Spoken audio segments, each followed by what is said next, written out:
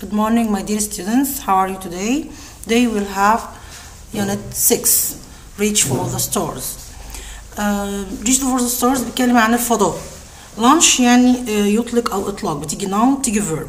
Leak يعني تسريب، برضو بتيجي noun بتيجي verb. تسريب أو يتسرب. Mission يعني مهمة زي job. Weightless يعني عديم الوزن. طبعا نسمع أو نشوف التيب سكريبت موجودة على السايت اللي قلنا عليه قبل كده نيو هالو فور ايجيبت. الباسيف فورم النهارده ده الجرامر بتاعنا present, future و infinitive. We use the passive form when the action is more important than the agent. بمعنى ان انا بستخدم الباسيف فورم اللي هو المبني للمجهول لما يكون عندي المفعول اهم عندي من الفاعل. ازاي؟ The International Space Station is seen in the sky every night. International Space Station اللي اتشافت في السماء كل يوم. هنا not important who sees. مش مهم مين اللي شاف، مهم ايه هو اللي اتشاف. The passive is formed using verb be. Verb to be اللي هو am أو is أو are في present was أو were في past. In the same tense يبقى الباسيف بيتكون أو بيتشكل باستخدام verb be في نفس الزمن بتاع الاكتيف verb followed by past participle بيبقى وراه تصريف تالت. ازاي؟ present simple passive لما يكون ال present simple بتاعنا في حالة الباسيف بنستخدم am أو is أو are حسب الفعل أو حسب السبجكت plus past participle زائد التصريف التالت. في الاكتيف لما بيبقى موجود الفاعل بنقول we always take the bottles for recycling. احنا اللي بناخد البوتلز للريسايكلينج. طب في الباسيف اعمل ايه؟ ده زمن البريزنت اقول the bottles are always taken. يبقى انا عرفت take present ادي are في البريزنت اللي هي verb be وبعدين الباست participle بتاع take بتاع المين verb. ده بالنسبه للبريزنت simple. present continuous الباسيف بتاعه شكله ايه؟ am او is او are برضه بس معاها being وبرضه past participle. الاكتيف بتاعنا the chef is preparing lunch. الشيف هو اللي بيحضر اللانش. now لو قلنا اللانش يبقى is being prepared. okay future simple passive في الفيوتشر نظامنا ايه؟ will plus be. طبعا احنا عارفين ان will لازم وراها مصدر وبيجي بعد كده تصريف تالت. في العادي بقول the teachers will mark the exam. التيتشر هم اللي بيصححوا الامتحان.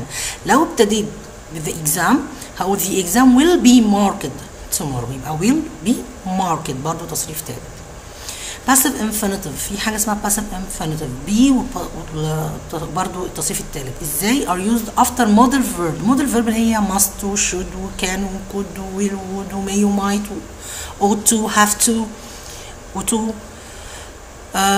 and going to. we could see many tourists in the pool. many tourists could be seen. يبقى احنا بنقول could see could وراها مصدر لكن مش هينفع طبعا اقول could seen يبقى could be seen. the government is going to build. الحكومة هتبني new road. لو قلت new road is going to be built سوف يبنى. if you want to say who or what did the action مين اللي عمل بستخدم by. I think the new park will be used by all the children in the area. نحاول نأكد المعلومة. نحل exercise 3 choose the correct verb to complete the sentence. the hotel rooms will decorate. لا will be decorated. شيء طبيعي مش هيديكوريت نفسه يبقى will be decorated. طيب number B the internet is using ولا is used؟ أكيد الإنترنت مش بتستخدم هي بتستخدم يبقى is used. my car needs to be repaired ولا to repair؟ my car needs to be repaired إنها تتصلح. let's hurry the plane is going to take off ولا be taken؟ طبعا مش هي اللي هتبقى بنفسها طبعا be taken off. a lot of fast food is sold ولا sell؟ fast food طبعا is sold. correct the underline verbs. هنصلح English speaks. English مش بيتكلم is spoken. is the exercise doing؟ exercise doing لا exercise is done. I think fewer letters will أكيد letters مش right هيبقى will be written. school rules have to follow to be followed. could your math problem solve؟ could your math problem be solved؟ اوكي. طبعا لسه باقي الباسيف ده في يونت اللي بعد كده. هنا في عندنا الريدنج. check the meanings of these words and phrases in your dictionary. anniversary يعني ذكرى سنوية. distance مسافة. giant عملاق. gravity الجاذبية الأرضية مش أي جاذبية. hopeful مبشر أو مشجع. horrible فظيع بشع. representative مندوب. side effect يعني أثار أو أثر جانبي. spin يعني يدور حول محوره. tourism سياحة. space holidays كلام النهارده أو الدرس بتاعنا reading عن السبيس holidays الأجازات اللي في الفضاء. 20 July 2019 is the 50th anniversary of a man first walking on the moon. 20 يوليو 2019 كان العيد الخمسين أو الذكرى السنوية الخمسين لأول شخص مشي على القمر. Now a representative for the World Tourism Organization predicts that in the next 10 years people will be taken into space for their holiday. في مندوب من منظمة السياحة العالمية بيتنبأ إن في ال10 سنين اللي جايين people will be taken أو will be taken. الناس هتبتدي ياخدوها للفضاء عشان الأجازات بتاعتها. They will be flown in a spaceship. طبعا مش هم اللي هيطيروا، ده ناس هتطير بيهم أو السبيس شيب هتطير بيهم تبقى سبيس ستيشن لمحطة فضاء which will orbit at the earth at height of 320 kilometers على ارتفاع 320 كيلومتر. That is about the same as the distance from Cairo to المنيا. تقريبا دي نفس المسافة ما بين القاهرة والمنيا. The space station itself will be like a giant spinning wheel that looks like a bike wheel. هو بيوصف لك السبيس ستيشن محطة الفضاء دي هتبقى عاملة ازاي. هتبقى عاملة كأنها عجلة كبيرة جدا ضخمة. جاينت قلنا عملاق، كأنها العجلة بتاعت العجل اللي هو اللي بنسوقه ده بس كبيرة جدا.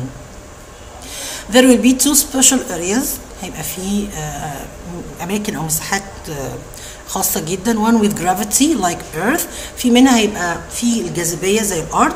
and one with zero gravity مفيش جاذبية for weightless sports لرياضات لعدم الوزن. Some people who are interested in space holidays are worried that as space tourists they will suffer from the same horrible side effects as astronauts have suffered from. في ناس بتعتقد انها اللي هي مهتمة بالأجازات دي بس قلقانة ان السائحين يعني يعانوا من نفس الأعراض الجانبية الفظيعة اللي بيعاني منها رواد الفضاء. But experts are hopeful that there will be treatments for most side effects. دلوقتي في خبراء يعني بيتمنوا انه ما يبقاش في السايد افكتس او يبقى في علاج للسايد افكتس دي او لمعظمها.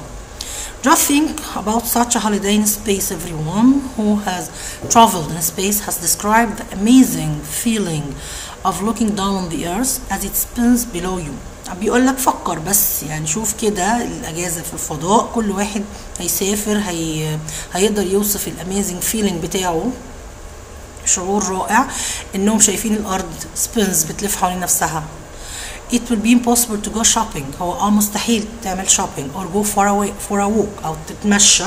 But think of the fun you can have with weightless football or weightless basketball. بس زي ما موجود في الصورة كده تخيل المتعة في إنك تلعب كورة أو باسكت بول بشكل ما فيهوش جاذبية وإحنا بنطير. For most people the main disadvantage من معظم الناس العيب الرئيسي is the cost of space holidays. هو الثمن أو التكلفة بتاعة السفر في الفضاء. At the moment the cost of a holiday is very high. دلوقتي أو في الوقت اللي احنا فيه عالية جدا تكلفة الأجازات برا. But like everything else the more people want to do something بس زي كل شيء كل ما الناس تبقى عايزة حاجة the cheaper it will be. كل ما تبقى أرخص. So if you're interested start saving now. فلو أنت مهتم ابتدي حوش أو ادخر من دلوقتي. كده ده اليونت بتاعنا. المرة الجاية ممكن ناخد يونت 7 أو اللي هو مكتوب 8 لكن هو 7 Arthur Clarke. Thank you for your time. Goodbye.